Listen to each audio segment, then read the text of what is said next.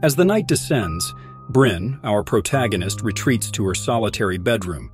The young girl drifts into a peaceful slumber, oblivious to the mysterious play of lights flickering on and off throughout the house. A peculiar sound emanating from the street jolts Brynn awake. She attempts to peer through the window, seeking the source of the disturbance, yet finding no one, she descends the stairs, only to discover an absence of electricity. To compound her fear, the front door stands ajar and unsettling sounds emerge from below. Subsequently, an unseen force traverses the first floor, intensifying Brynn's anxiety. Despite her inclination to return to the safety of her bedroom, the aged staircase betrays her presence with its creaks, drawing the attention of an enigmatic entity. Startled, Brynn slips off her slippers and freezes momentarily before cautiously retreating. However, the creature senses her, prompting Brynn to sprint back to her bedroom. The absurdity of the creature's bald head ascending the stairs becomes evident. Desperate to defend herself, Brynn seizes a suitcase from beneath the bed, freezing in terror at an inadvertent noise. Suddenly, the creature's swift footsteps resonate from the corridor, penetrating her bedroom as it swings open.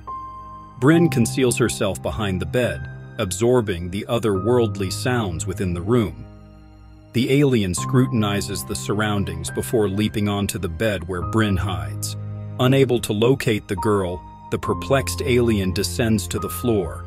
In terror, Brynn glimpses the alien's paws mere inches away. After a brief pause filled with eerie sounds, the alien leaps out the window, leaving the bewildered girl to scrutinize an empty lawn. Armed with a curling iron, Brynn descends, slamming the front door shut. However, all electronic devices spring to life simultaneously. Brynn deactivates the player and dims the glowing toys, realizing an unwelcome presence in the house. Efforts to summon help through the phony are thwarted by an absence of signal. Suddenly, the refrigerator doors autonomously swing open, eliciting a terrified scream from Brynn. She races towards the stairs, encountering a nightmarish alien with elongated legs descending. Brynn squeezes into the narrow space between the table and the refrigerator.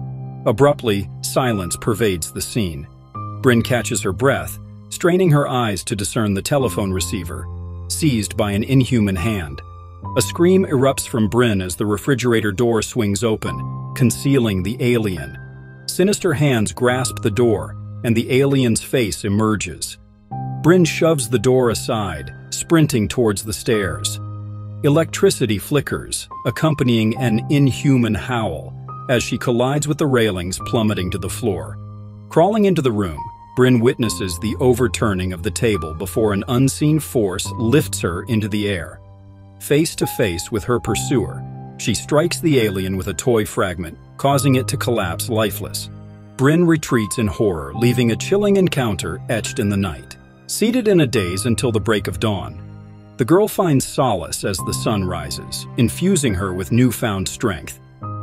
The pain coursing through her wounded legs prompts her to carefully extract the glass shards embedded during the night. The lifeless form of the alien sprawls on the floor, a sight too dreadful for Brynn to confront, prompting her to shroud it beneath a blanket. Desperation sets in as the girl attempts to summon help through a silent phone and grapples with the absence of electricity. Venturing outside, she discovers her car refusing to start. Undeterred, Brynn retraces her steps, taking refuge in the cleansing embrace of a shower, washing away the remnants of blood.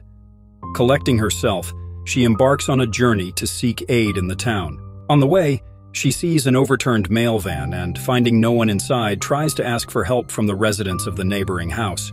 But she also sees scorched circles on their lawn and passes them by.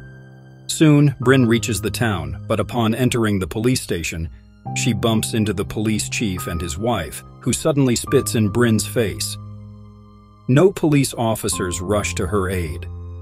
A distressed Brynn recalls how just yesterday morning she woke up in a wonderful mood, despite leading a secluded life on the outskirts of Rivertown. Brynn tried not to despair. She made toy houses, sewed new outfits for herself, took care of the lawn where strange circles had appeared the day before. Although after one past incident the town's people did not communicate with her, Brynn was free to come to town send parcels, and visit her mother's grave. Yet her past, marked by an incident that isolated her from the townspeople, did not hinder her freedom to visit town, send parcels, and pay respects at her mother's grave. In a poignant letter to her best friend Maud, penned the day before, Brynn shared glimpses of seeing her parents and celebrated the arrival of a long-awaited package with wine and a delightful dinner. Now deserted by the very community she reached out to for aid, Brynn wanders the town in search of a solution. A serendipitous encounter with a bus prompts her to make a crucial decision, leaving the town to find sanctuary. Just as she begins to feel a semblance of safety, bubbling sounds signal an impending attack by the local postman, now under alien influence.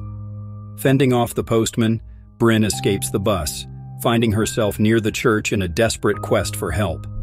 The once hopeful sight turns grim as she realizes Maud's tragically short-lived existence, lasting only 12 years. Clouds gather ominously as Brynn hurries back home, only to witness townspeople on a neighboring plot reaching out to the sky, unaware that their bodies have become vessels for alien entities. In this eerie revelation, Brynn confronts the grim reality that her home may harbor secrets far more sinister than she ever imagined. The lifeless extraterrestrial still rests in her hallway, emitting a putrid stench, and a moist trail extends to the exit, hinting at something emerging from its remains onto the street. Despite Brynn's efforts to locate this mysterious creature, her search proves futile. Summoning her inner strength, she initiates a strategic plan, illuminating the entire house with candles, placing pots of water on the stove, and securing every possible item as a makeshift weapon.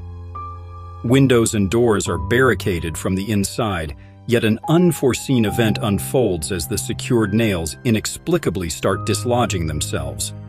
A luminous burst outside heralds the levitation of the alien's lifeless form, which gracefully floats out through the door. Concealing herself, Brynn detects an intruder sneaking into her house. An alien enters, prompting her to seek refuge. Arming herself with scissors, she faces the extraterrestrial directly in the kitchen. Brynn seizes a photograph of her and Maud, an object of sentimental value, only to have it snatched away by the alien for closer examination. Swiftly escaping, she encounters a more malevolent and diminutive alien. Engaging in a desperate struggle, Brynn bites its arm, provoking further anger. The arrival of a spacecraft's beam outside the window seizes Brynn's weapon, an iron ladle pulling it towards the luminous source. Left unarmed, she cautiously retreats into the bathroom, securing the door.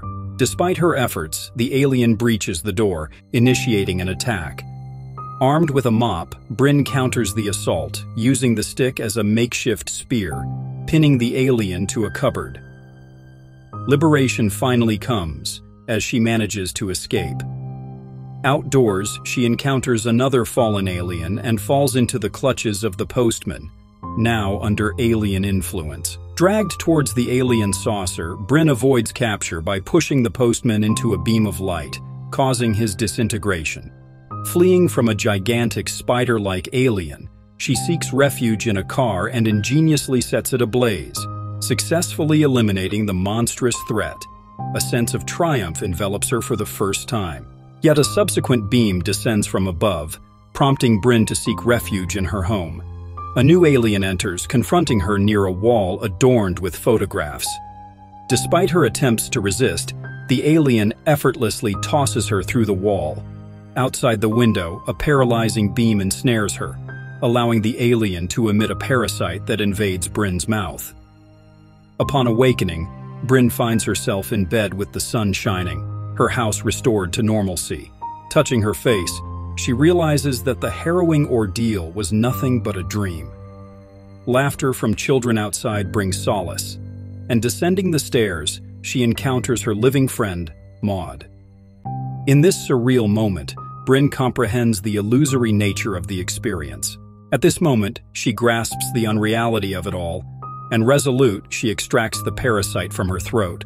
The sun swiftly vanishes, and Brynn finds herself on the lawn in front of her house. The parasite scurries away, ensnared by a spaceship's beam. In the luminous glow, Brynn witnesses her clone materializing in the beam, propelling her into the woods where she must confront her doppelganger, the alien. Brynn stabs the real Brynn with a knife, to which she responds by cutting the clone's throat with a box cutter.